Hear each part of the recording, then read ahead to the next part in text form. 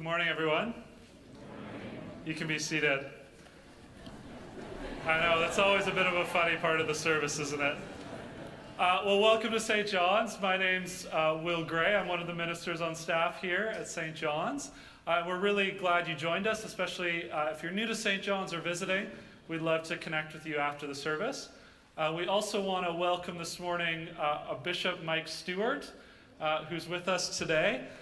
Bishop Mike was elected at our synod here in Vancouver last November and was just consecrated as bishop a few weeks ago on March 23rd. And so we're really glad you're with us, Bishop Mike, and we'll get to know him a little more later in the service. So brothers and sisters, we're the people of God gathered in the name of Christ to worship him in spirit and in truth. So I invite you now to stand and hear as God's word calls us to worship.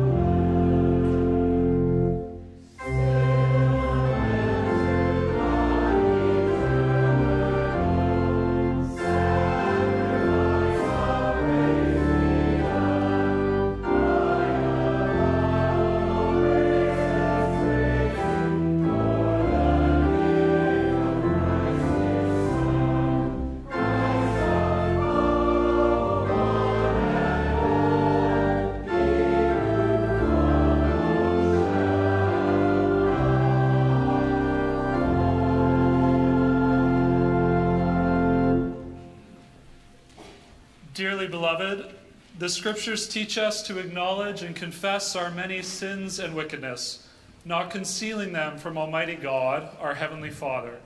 Rather, we are to confess them with a humble, lowly, penitent, and obedient heart, so that we may receive forgiveness through God's infinite goodness and mercy. We should always humbly admit our sins before God, and especially when we come together, to give thanks for the great benefits we have received from his hands, to declare his most worthy praise, to hear his holy word, and to ask for ourselves and others those things necessary for our life and our salvation. Let us then, with a pure heart and humble voice, approach the throne of heavenly grace.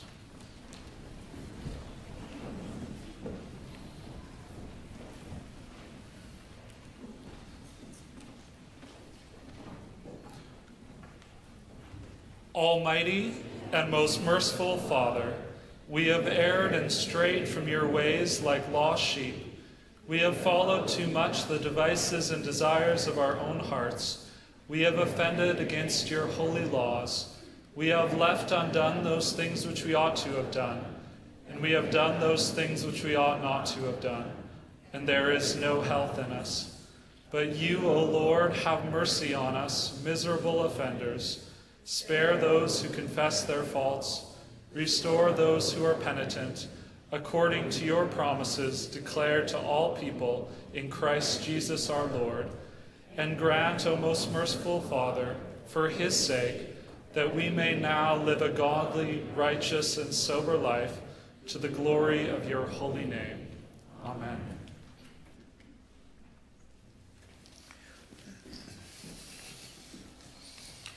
Almighty God, the Father of our Lord Jesus Christ, does not desire the death of sinners, but that they may turn from their wickedness and live.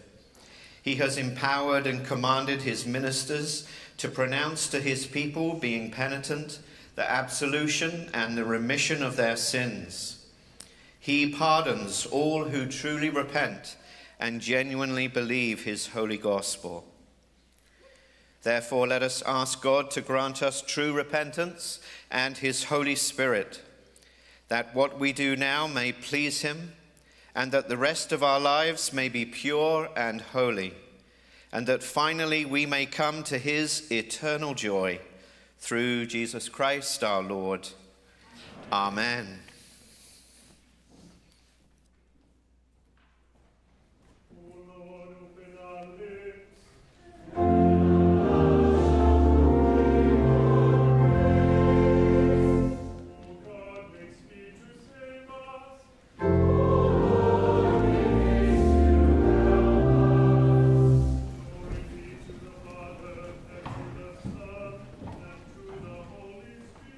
As it was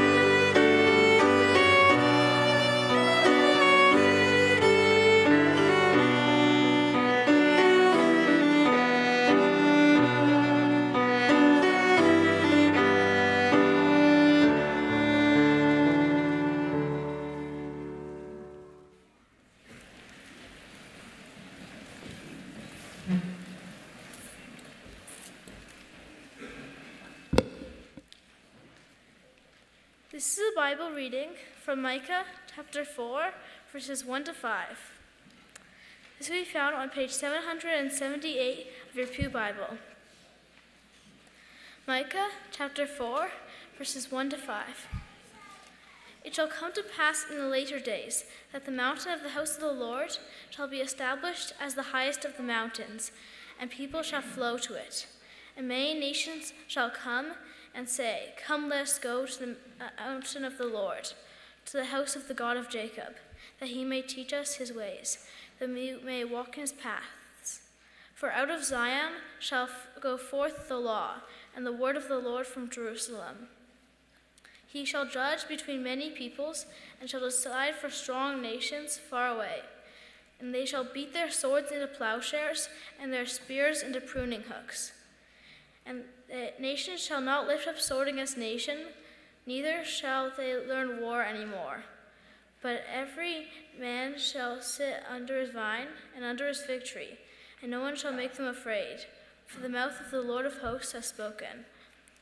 For all the people walk, each in the name of his own God, but we will walk in the name of the Lord our God, forever and ever.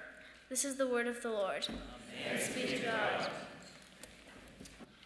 Friends, let's take 2 minutes. Greet the people next to you, especially looking for someone you don't know today.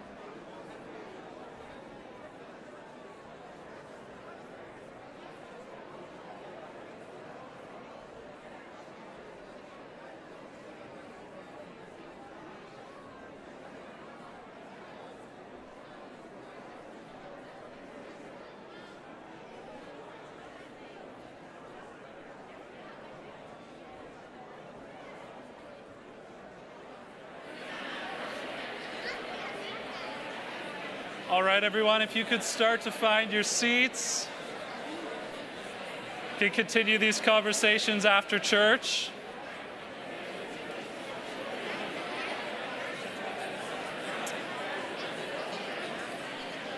If there's any kids who haven't made their way to the front yet, you can come and join us here.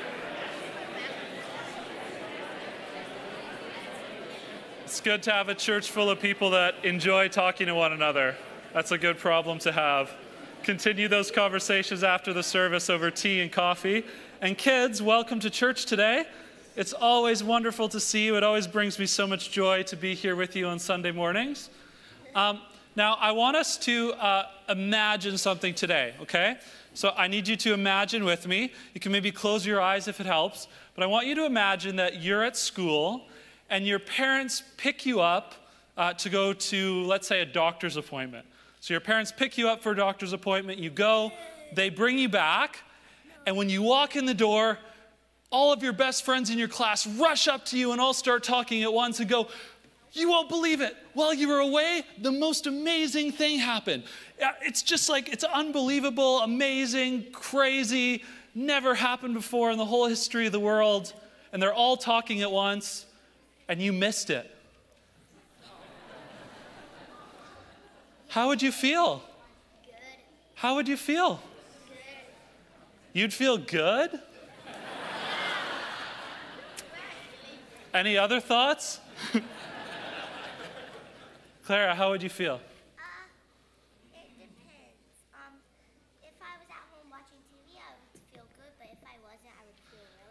How would you feel, though, if you came back and you missed this amazing, wonderful thing that all of your friends were so excited and happy about? Yeah, Christopher? You'd want them to tell you what it is. What if they told you and it was something that was like totally unbelievable, like you couldn't even imagine that happened? Like it rained ice cream? Like it rained ice cream, sure. Would you feel a little disappointed? Yeah. Would you maybe feel a little bit jealous even? Yeah. Would you maybe feel a bit confused? Do you think that you would immediately believe what they told you? Yeah, do you know that this sort of thing actually happened to one of Jesus' closest friends, one of his disciples? After Jesus died and came back to life, he appeared to his disciples, but one of them wasn't there. Do any of you remember his name? Thomas. Yeah, Thomas. He wasn't there. He missed it. When he got back, they all told him, "We've seen the Lord. He's alive." And do you know what Thomas said? I don't know. Before I'm going to believe, I need to see him myself, and I need to touch him. I need to see the scars where he died and see him alive for myself. And you know what? This is pretty fair, because people who are dead don't usually come back to life again, right? So this is kind of understandable for Thomas. But do you know, a week later, when all of Jesus' friends were together again, Jesus came and Thomas was there. And do you know what Jesus didn't do? He didn't go to Thomas, "Oh, Thomas, tisk, tisk, tisk, tisk, tisk, tisk. How could you not believe what your friend said about me?" You know what he said? He said, "Thomas, look at me, touch me, believe in me. I'm really here." And do you know what? Thomas did believe, and he said the most amazing thing. He said to Jesus, "My Lord and my God." That's right. Now, you're going to hear more about this story downstairs in your Sunday school classes. So I'm going to pray, but I'm going to pray for all of us today that as we hear God's word, that we would also say in our hearts and minds to Jesus, "My Lord and my God." Let's pray. Father, we thank you that you are a good father and that you love talking to your children and telling us about who you are and what you've done for us. So we pray for all of us here today, those of us upstairs and downstairs, kids, youth, and adults, as we hear your word, that we would believe in our hearts that you are our Lord and our God. We pray this in your name, Jesus. Amen. Okay, kids, we'll see you later.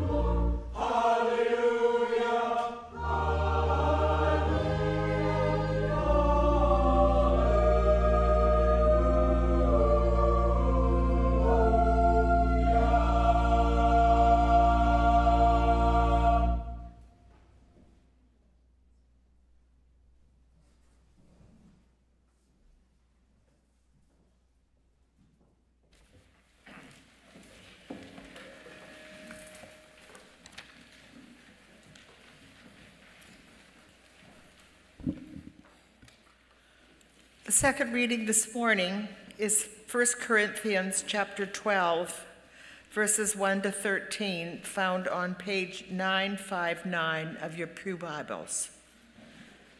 Page 959.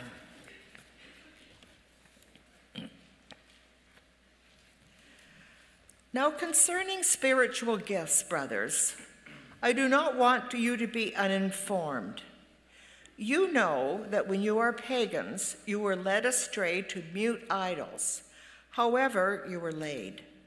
Therefore, I want you to understand that no one speaking in the Spirit of God ever says Jesus is accursed, and no one can say Jesus is Lord except in the Holy Spirit.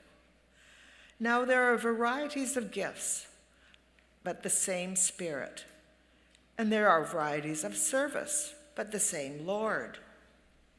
And there are varieties of activities, but it is the same God who empowers them all in everyone.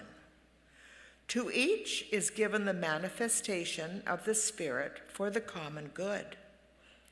For to one is given through the Spirit the utterance of wisdom, and to another the utterance of knowledge according to the same Spirit, to another faith by the same Spirit, to another gifts of healing by the one Spirit, to another the working of miracles, to another prophecy, to another the ability to distinguish between spirits, to another various kinds of tongues, to another the interpretation of tongues.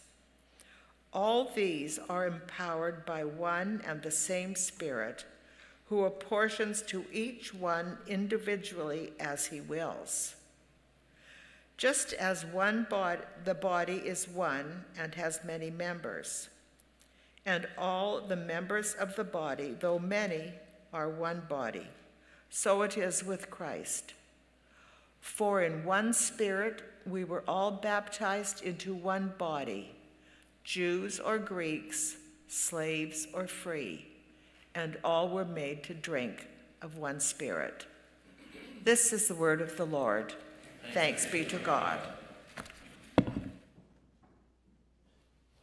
Let's stand and confess our faith in the words of the Apostles' Creed.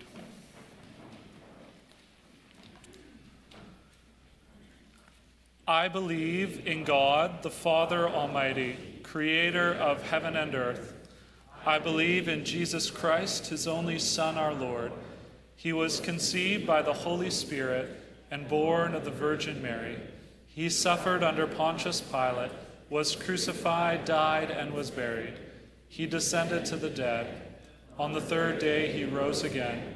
He ascended into heaven and is seated at the right hand of the Father. He will come again to judge the living and the dead. I believe in the Holy Spirit, the Holy Catholic Church, the communion of saints, the forgiveness of sins, the resurrection of the body, and the life everlasting. Amen. While you're standing, folks, let me pray.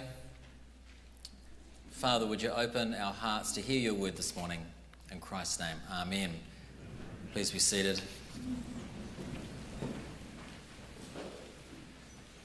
If you are new to St. John's, my name is Aaron Roberts. I'm one of the ministers on staff. I know in the service sheets there it says David Short. Canon David Short is preaching this morning. He's a bit unwell. He texted me yesterday, so I'm jumping in for him. He don't feel sorry for him. He's fine. He'll be all right. So it's not the flu or something. So we're down a canon. We've gained a bishop. I think that's a pretty good trade. So I reckon we'll be okay this morning. Right, you've heard the reading. We're in 1 Corinthians 12. So over the next 20 minutes, we're going to get a grip on everything the Bible has to say about spiritual gifts. It's going to be an historic occasion.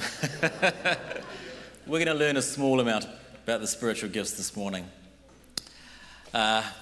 We know that this is a new section in this chapter because Paul says, now concerning spiritual gifts. Technically, actually, the word gifts is not there. It's more like now concerning what it means to be spiritual. So this now concerning is a phrase he's used before to introduce new sections. So we're into a section that's going to last a couple of chapters about what it means to be spiritual, specifically talking about the gifts. Now, why does Paul want to talk about these things? So let's get into some context. So the church in Corinth had a problem. They had a problem when it came to the spiritual gifts. Paul loved this church, but they were very self-focused, and that played out in the way they thought about the spiritual gifts. Of all of the gifts, they really liked just a couple of them. The more spectacular ones, the more dramatic ones, like speaking in tongues, for example, which Paul will come back to in a chapter or two to talk specifically about. And there are a couple of reasons for that. Firstly, their immaturity in the faith, their self-absorption, meant that when it came to exercising the gifts of the Holy Spirit, they wanted to do the stuff that put the spotlight on themselves. So the gifts became these look at me opportunities.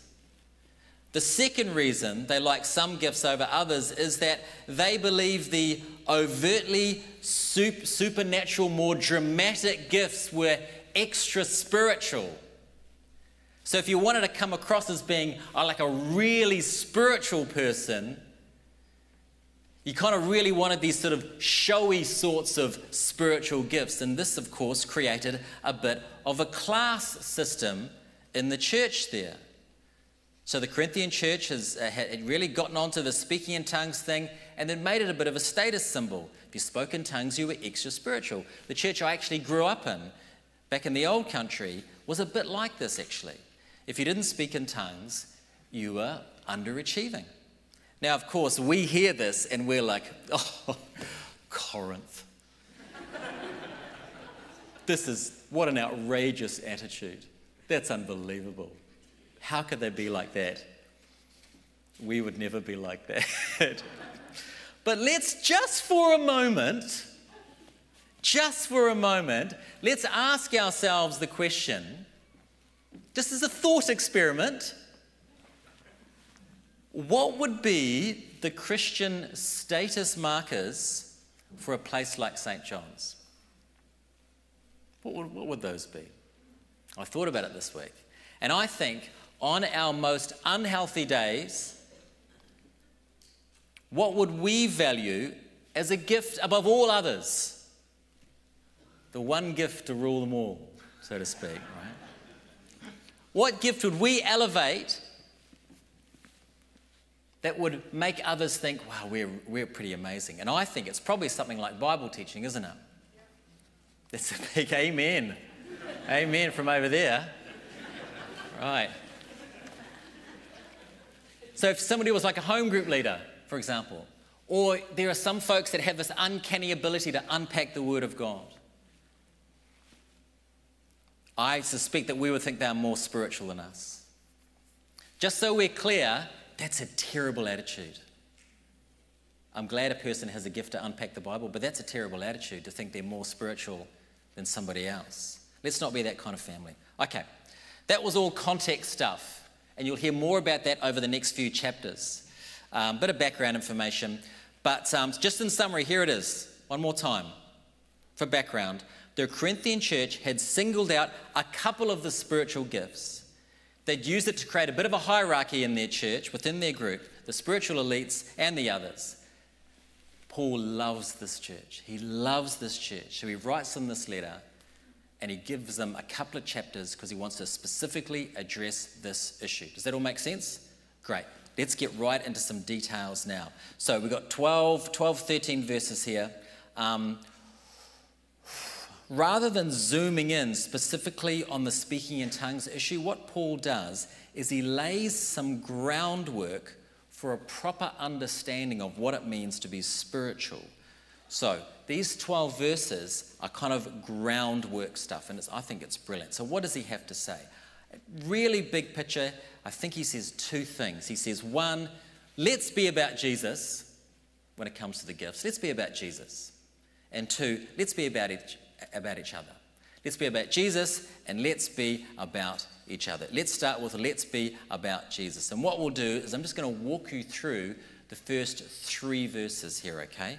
So verse 1, now about spiritual gifts, brothers and sisters, family, he says, I do not want you to be uninformed. In other versions of the Bible, it says, I do not want you to be ignorant, which is the thing I say to people when they come to visit me in my office, actually. Please come in, ignorant person.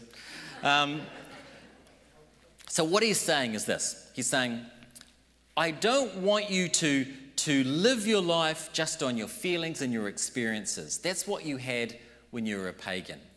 And then he sort of unpacks that a little bit more with verse 2. Verse 2 says, and you know that when you were pagan, somehow or other, you were influenced and led astray by mute idols. So people would go to these pagan temples and they'd have these quite exciting experiences, sometimes ecstatic experiences, fun times. And Paul says, remember those idols that you were worshipping and having fun times, they were non-things. Remember that, right? They were mute. There was no intelligence behind those statues, behind those things. You were following a nothing. No doubt you had a good time there, but don't import that way of being spiritual into your Christian journey now. Verse 3, what is Paul getting at here? Therefore, I tell you that no one who is speaking by the Spirit of God says Jesus is cursed, and no one can say Jesus is Lord except by the Holy Spirit. So it's kind of, the phrasing's a bit odd, I know, but basically he's saying the only way you can say Jesus is Lord and mean it is if the Holy Spirit is in you. You need a supernatural revelation from God to be able to honestly say, yep, Jesus is Lord. Okay, so those are the first few verses. If you mush all those together, what is Paul trying to get at in these introductory verses? He is saying this. The way you folks used to do your religion, that's not how we do it now. It's a world away from Christianity. You want amazing experiences now because that's kind of what you had in the old pagan days. In the old pagan days, you had this idea of what it looked like to be spiritual. And how does it play out for this church in Corinth? Well, we'll find out later. But basically, the Corinthians were trying to establish the idea that it was all about exciting, supernatural, crazy stuff. And Paul is saying, no, the test of whether you have the infilling of the Holy Spirit, it's not whether you speak in tongues or not, because that's the idea they had. The test is if you believe that Jesus is Lord. Let me put it this way. What is the main job of the Holy Spirit? It is to make Jesus known. It's to glorify Jesus. And it's really important this church in Corinth understood that. Because they were using the Holy Spirit to make themselves known. And their culture, to understand their culture, it was all about fame. It was all about getting well known. It was all about self. And they sort of imported that into the church. So when they got the whole speaking in tongues thing, they're like, look at me, I can do crazy stuff. This is amazing. I'm awesome. The focus was on me, not on Jesus. And Paul needed to correct that error. Okay, I'm just going to pause that train of thought for a moment because I'm conscious that in talking about the gifts of the Holy Spirit, some of you may not know what I'm talking about. So we're going to skip the middle section and we're going to jump to verses 8 to 10, which specifically talk about these gifts. And let me read them for you just to remind you again. To one who is given through the Spirit the message of wisdom, to another the message of knowledge by means of the same Spirit, to another faith by the same Spirit, to the other gifts of healing by the one Spirit, to another miraculous powers, to another prophecy, to another distinguishing between spirits, to another speaking in different types of tongues, and still another the interpretation of tongues. Okay, now I'm going to make a couple of very interesting points.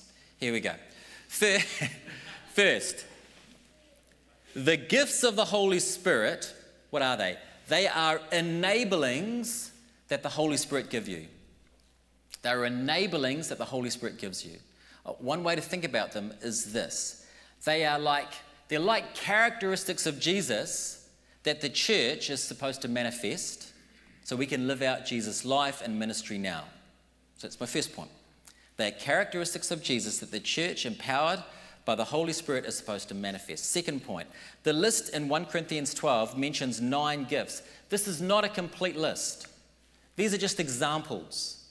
There's a different list in Ephesians 4. There's another whole list in Romans 12. And in Romans 12, there's some crossover. It talks about prophecy in the Romans 12 one. But it also includes things like being encouraging and giving and serving, which literally is just like being helpful. Another gift in that list is showing mercy. So the gifts of the Holy Spirit, it's not just these 9 things. The Holy Spirit enables us in many, many, many ways to help each other, to serve each other. Third thing I want to say about that list there, that particular list in 1 Corinthians 12. Notice where Paul puts the gift of speaking in tongues. He puts it dead last. So the gift that the Corinthian church had elevated to be the most important, he puts last. And that's no mistake. Do you see what Paul is trying to communicate here? The Spirit gives us gifts. There's no ladder to climb to it's not like a video game where you unlock better gifts as you go along. You know, if you have the gift of healing or administration, that's no less a sign of the Spirit's work than what I'm doing right now. Like as I'm preaching, there are people in that back room there setting out chairs. That's the work of the Spirit in their heart. The gifts of the Spirit do not need to be spectacular to be considered legit. That's really, really important. And this is where the Corinthian church had it so wrong. Okay, let's keep moving here. I said at the start of the sermon I had 2 points. First one is let's be about Jesus, not ourselves. Let's not make these things about ourselves. Second point, let's be about each other. And we'll look at that point quickly now. Okay, verses 4 to 7. So we're in the middle chunk. We've done the start, we've done the end. Let's look at the middle here.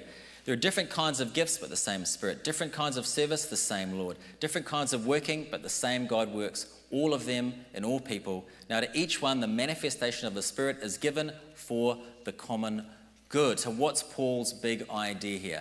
Well, he's got a number of things, but one of them is this. The source of the gifts are God, and Paul is very Trinitarian. I'm sure you saw that. The source is the Godhead. So we can't take credit for the Spirit's giftedness in us.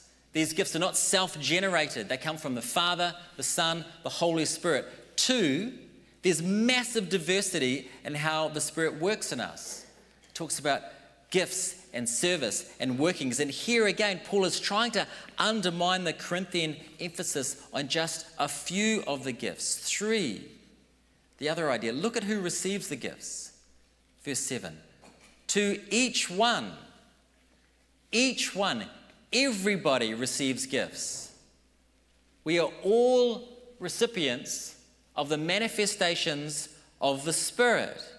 Manifestations means it's like the invisible Spirit of God is made concrete in something that you do in a time and a place through us. Now, for centuries, it was assumed that only a minority of Christians had the gifts, which is clergy, of course. It was called clericalism. Priests did everything. Other folks just did nothing. Fortunately, we're out of that era now. That era is nonsense. This clearly says we all have something to offer and contribute to the family of God. So we can't say, oh, I've got nothing to offer, I've got nothing. We all have something to offer. Verse 6, God works all of them in all people. God gifts all of us. Folks, very practically, when an opportunity comes up to serve, throw your hat in the ring. You might discover you have a gift. Kids ministry, production team, reading the Bible up front, hospitality. Chat to Marion. She's got tons of jobs for people. Don't get too caught up in thinking like, what am I good at? Because that could be a different thing. Honestly, best just to, when the opportunities come, throw your hat in the ring. You might discover you have a spiritual gift, that God is going to give you a special propensity for something. Now look at verse 7 again. So, what have we learned? The Godhead gives a huge variety of gifts to everyone. But what's the goal? And this is my main point. What's the goal here? Verse 7, to each is given the manifestation of the Spirit for the common good. The source is the Godhead. The goal is the common good. The Corinthian church used the gifts for grandstanding, and Paul says the purpose of the gifts was to make Jesus known and to be helpful to others in the church. the common good. And why is that important? Because we need each other. You know that, right? We really, really need each other. I am incompetent when it comes to many things we do around here in this place. Like during the vestry, you know, when they hand out the financial reports, I don't know, I don't understand what's happening. Like I go to the page, you go to page 12 now, I go to page 12, like I run my finger down the paper. Like I'll pick up the thing and I'll just run my finger down the sheet and I'll stop every now and then and look furtive, you know. The securities are doing very well this year.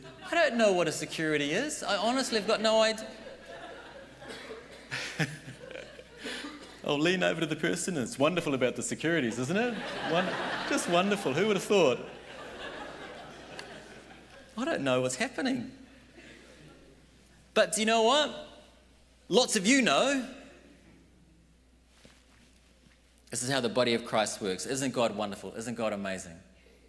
He brings us together, equipping us in lots of different ways to serve each other. You could say it like this. This is a bit cheesy. You may have heard this before. The family of God, we are not a cruise ship where 10% of the people do all the work. We're a battleship. Everybody has a job, and there's plenty to do. Come and talk to us. So I'm going to finish up here super quick. The church in Corinth had some really wacky ideas around what it meant to be spiritual. What's a really spiritual person look like? And one of the issues was they had an unhealthy focus on just a couple of the gifts, very showy gifts. And Paul lays the groundwork here to correct them. He says the Holy Spirit gives gifts to all of us. This is not a complete list here. The source of the gifts is God. So you can't take credit for this stuff. And they're not given to promote your individual status in the church. Tonight, we have soup. We have a soup meal after the service this evening. Whilst I'm preaching, there's going to be some wonderful folk downstairs setting up the soup. That is a manifestation of the Holy Spirit in them, that they would be humble enough to miss most of the service to do that. What I'm doing right now, this is a manifestation of the Holy Spirit as well. Spiritual gifts aren't valued at how spectacular they are, how upfront they are. They're valuable because they honour Christ, they make Christ known, and because they support one another. Amen.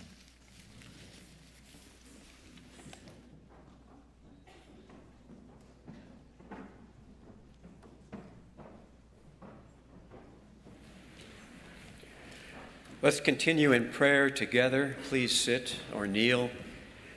When I pray, Lord, in your mercy, you are invited to respond with, "Hear our prayer." Our Heavenly Father, we kneel before you in wonder, and we thank you for your word this morning, for how it once again opens our eyes and reminds us with power and clarity of truth. Truth about you, about ourselves, and about this church, your church. We praise you, for you have known each of us from before creation. You planned us, you formed us. You have been near us every day of our lives, protecting us. You called us to yourself, called us to faith in you, called us to be here now to meet and learn from each other. You will remain with us till the end of our days and will be our perfectly just and merciful God in eternity when we die. We kneel before you in wonder because you have not only welcomed us into your kingdom, but you have also assigned us, every one of us, and at the same time equipped us to represent you to the world now in this life. Lord, in your mercy, hear our prayer. We confess, many of us, to having notions or desires to be wealthy, wishing to be rich, wanting even to be known or seen or influential in the world. We praise you, Lord, for your words from the Apostle Paul today that remove the blinders that shield us from seeing that we are already very wealthy, wealthy with gifts you have given to every one of us through your Spirit. Lord, may we walk every day with you, Thank you for your example given to us during your life on earth, that in weakness and quietness you healed, taught, and saved. But you often said, "Now go and don't tell." Your life was not one to seek acclaim. We pray that we will not hoard or sit on the gifts you've given us through your Spirit working within us, but we will put them to work, looking to you to guide and empower us, resting in you with the confidence that as you live through us, your Spirit will touch, inform, and transform others. And while such events will never make the evening news or social media, lives are being changed for eternity. Lord, in your mercy, hear our prayer. Almighty God, we pray for this world, for your world, troubled and in turmoil such as it is. May you reveal your comfort and peace to those affected by violence and disaster. May you give leaders wisdom in their decision-making. Please restrain evil and equip your church in every land to be a refuge for those who need one and a beacon of hope and truth in turbulent, uncertain times, such that your light and glory will replace darkness. And help us, Lord, not to tire, but to pray wisely and often, though we may not see the outcomes that we desire in broken places, and possibly we may never see preferred outcomes during our short lifetimes. May we pray with a vision over the horizon, knowing that the story of the world is your story, one that will come to a magnificent end, an incredible finale we can barely imagine, one that will tie all loose ends together, one in which you will be ruler and king, and your glory will be known, and you will be praised by every soul. Lord, in your mercy, hear our prayer. Heavenly Father, we pray with thanks for our church. Thank you that if a list were to be made, it would number in the hundreds here at St. John's who, in ways small and large, help bring you more alive for each other, for guests, and for new folk. Thank you especially for every person, and particularly for the youth, who contributed to last week's sit-down tea being such a joyous occasion. We thank you for the time and commitment already being given by those on the committee to identify a new youth and young adults ministry director. Please give them wisdom.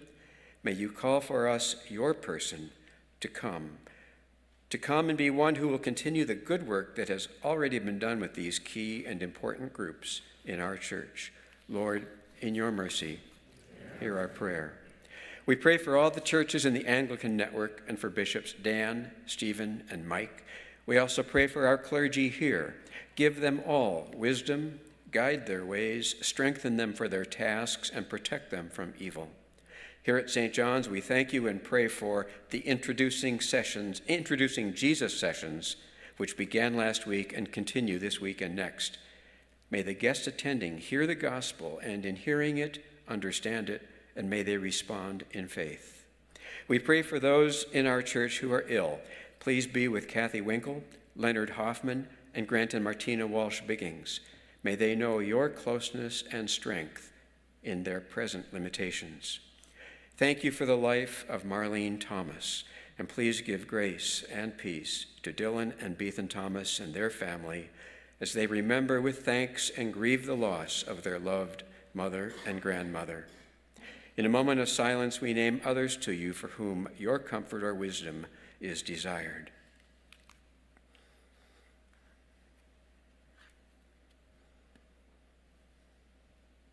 Lord, in your mercy, hear our prayer. In closing, we honor you, Lord Jesus. You are the Lamb who died for us, setting us free from the encumbering weight of sin and shame. May we rest in you, our King, who rules justly with tireless mercy, protecting and sheltering our hearts during the storms of life, allowing us to step out with confidence to contribute to the life of our church and to share good news with others.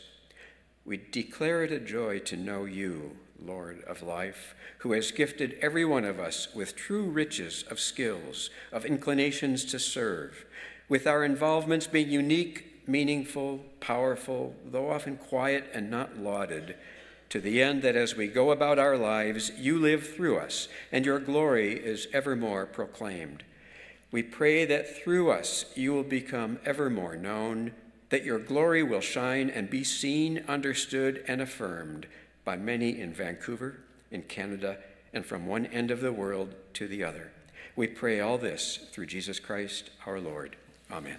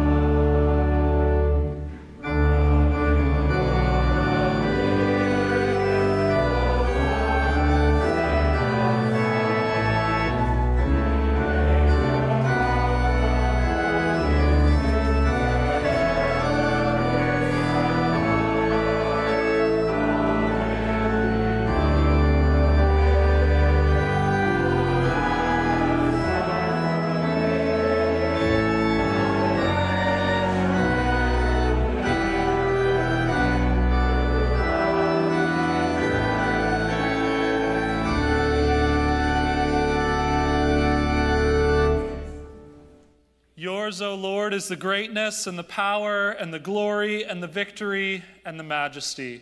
For everything in heaven and on earth is yours. All things come from you, O Lord, and of your own have we given you. Amen. The Lord be with you. Let us pray.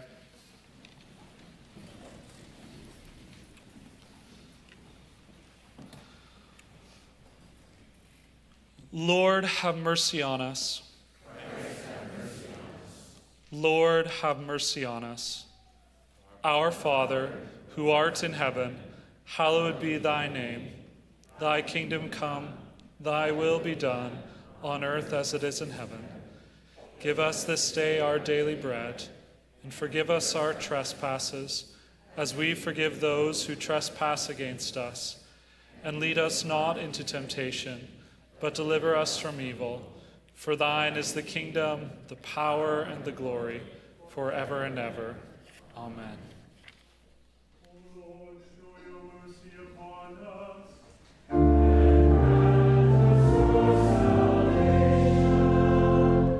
Lord, save the King.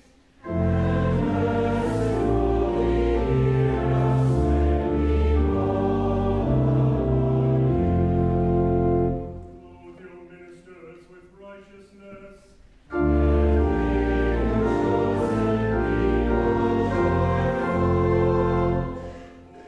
Save your people.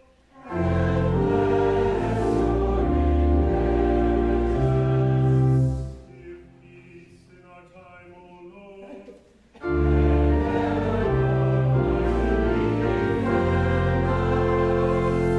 O God, make clean our hearts within us.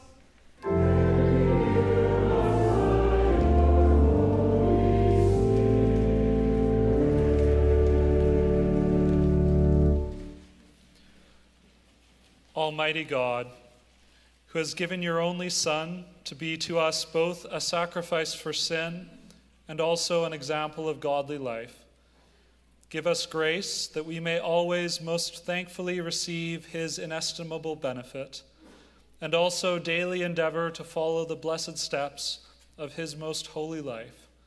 Through the same Jesus Christ our Lord. Amen. O God, the author of peace and lover of harmony, to know you is eternal life, and to serve you is perfect freedom. Defend us, your humble servants, against all the assaults of our enemies, so that trusting in your defense, we may not fear the power of any adversary. Through the might of Jesus Christ our Lord. Amen. And together, Almighty God, you have given us grace at this time with one accord, to make our common supplications to you. And you have promised through your well-beloved Son that when 2 or 3 are gathered together in his name, you will grant their requests. Fulfill now, O Lord, our desires and petitions as may be best for us, granting us in this world knowledge of your truth, and in the age to come, life everlasting. Amen. The grace of our Lord Jesus Christ, and the love of God, and the fellowship of the Holy Spirit be with us all evermore. Amen. You may be seated. Just a couple quick announcements about what's going on in our life together at St. John's. As always, after the service, we'd invite you to stick around for fellowship. We'll have coffee and tea at the back. After the service, also, we have 2 courses going on. So Introducing St. John's is in the library at that side in the back, and Catechism is in the cafe room at 11:45. So a couple things happening this week in the life of our church. We have a family potluck, which is this Wednesday evening, April 17th, from 6:15 to 7:30 here at the church.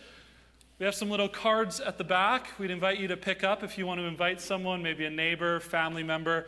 These are just really relaxed times to be together as God's people, to enjoy food, to get to know one another more.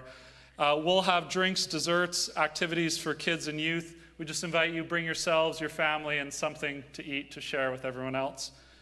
And second, we have a refugee welcome night coming up this Saturday, April 20th at 5:30 p.m. at the church. And this is just a time to celebrate God's faithfulness to us and to the refugee friends and families we've welcomed in the last year. There'll be a cultural potluck, storytelling, music. It'll be a wonderful time. And we'd ask you register online by midnight on April 19th, so that's the day before. And the cost is $10 per person or $20 for a whole family. And now I'm going to invite Bishop Mike to come up. And Aaron is going to interview him so we can get to know Bishop Mike a little more.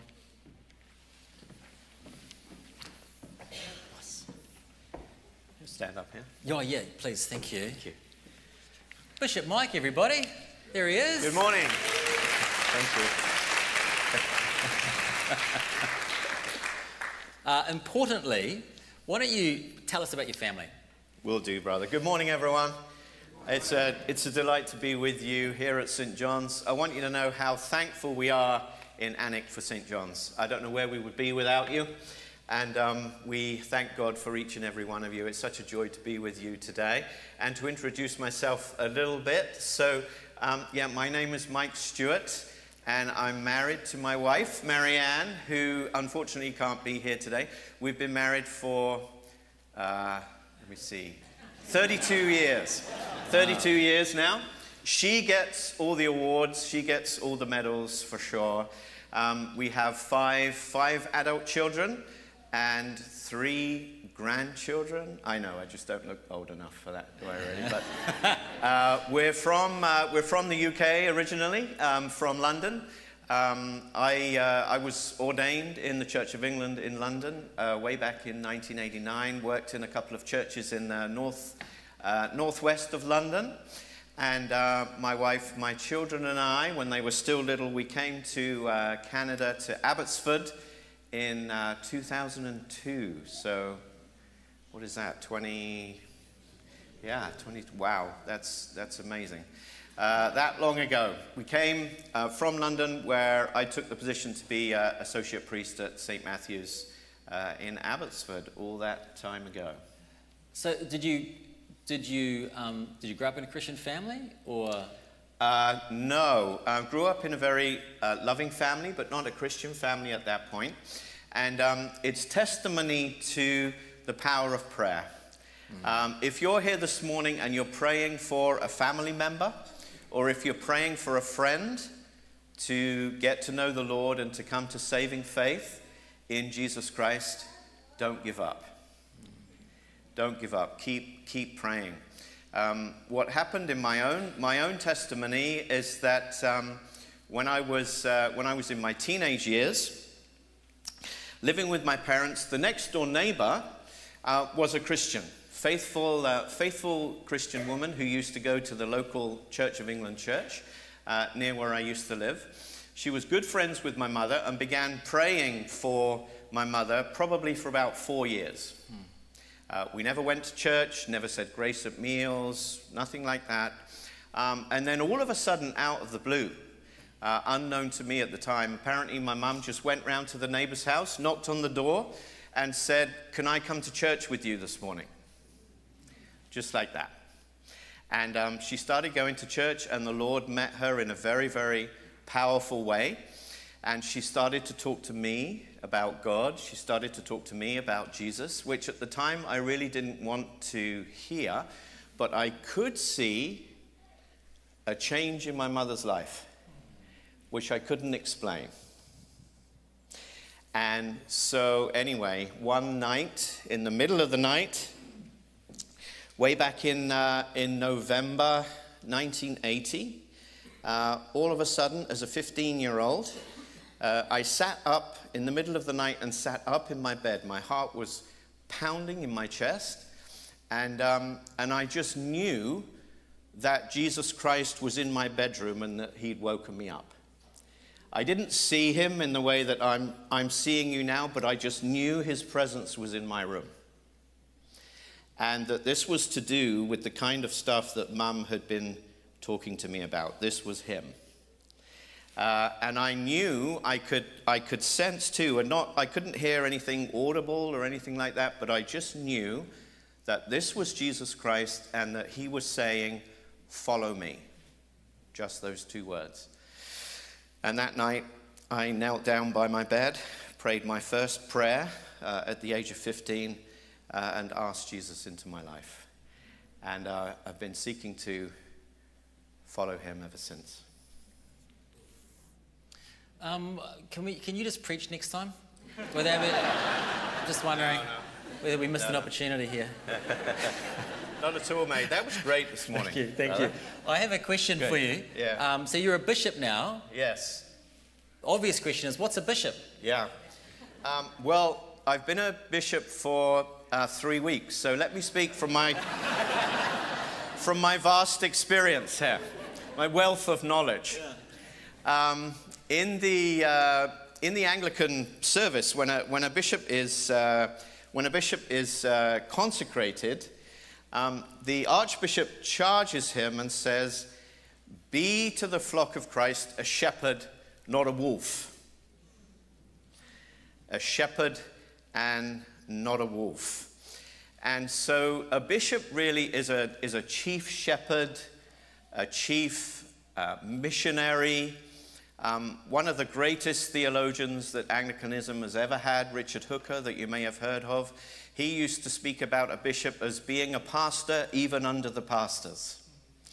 And I think really there are three priorities for a bishop. It's to diligently preach the gospel in season and out. It's to duly administer the holy sacraments, and it's to uphold and maintain godly discipline. Now, the interesting thing in the Anglican Church is that discipline and doctrine are very closely associated with each other. So it's the bishop's job to maintain doctrine and godly order and godly discipline that flows down from right doctrine, if that makes sense. Yeah. Can I ask one more question? Yeah. I think we have time for one more question. You're the bishop for Western Canada, Yeah. so just a little area there, blip. and just a Little cheeky little diocese right there. Yeah. So what's your vision? Yeah. What's your vision for what you're doing? What do you want to see happening in the churches? You know, what's your role in all of that? Yeah, thanks, Aaron. So I am what's called suffragan bishop, not suffering, but we'll see. But suffragan, which really means assisting. So it's my job in the West to assist Bishop Dan, who oversees the whole of the diocese all across the country. I assist him by primarily looking after churches in the West. So that's from just a little dot on the map. That's from Vancouver Island to Manitoba. So yeah, it's a bit of a stretch. Part of the challenge of our diocese, right, is we're still pretty young, 10, 11 years old, geographically vast, but not necessarily numerically vast. So in that area in the West, we have about 33 churches, about 90 clergy. And so it's my job to assist Dan to do whatever he asks me to do or tells me to do, and to assist him in the vision of the diocese, in the mission of the diocese, in the administrative tasks of the diocese, with a particular focus on caring for the churches and caring for the clergy in the West. So pretty much every weekend, I'm visiting a different church. Oof. Yeah. Wow. Mm-hmm. Well, we're very grateful. We're Thank very you, brother. grateful that you're our bishop. Would you, Appreciate before it. the closing hymn, would you pray for us? Yes, I'd be delighted to. Thank you. Let us pray.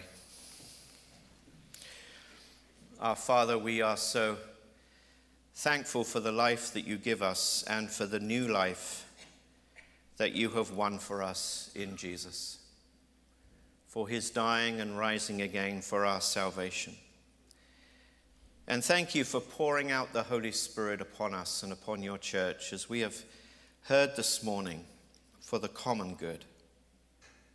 Thank you, Lord, for St. John's. Thank you, Lord, for the variety of gifts that you have given your people in this wonderful church. Continue your work here, O Lord, we pray. Continue to build your kingdom. Bless your people.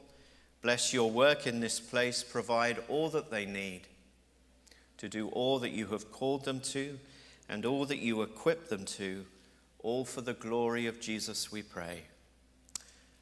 Amen.